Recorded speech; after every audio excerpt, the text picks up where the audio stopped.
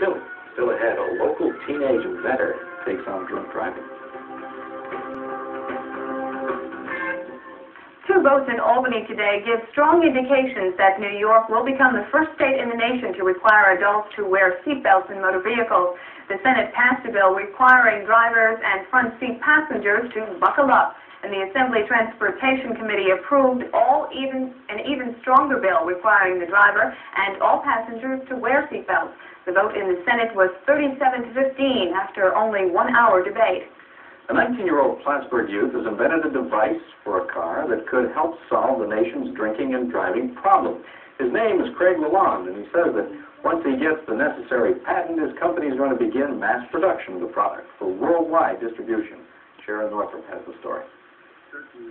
Some say Craig Lalonde could very well be Clinton County's version of the computer whiz kid. However, Lalonde says he's just a young businessman interested in electronics and cars. Since several people close to him have died in alcohol-related accidents, he invented a device called Alcotrans, which can be easily installed on a car steering wheel. It took 6 years to perfect, and now it's ready to market. Lalonde explains how it works. And turn the key, as you've noticed, the car won't, the starter won't engage.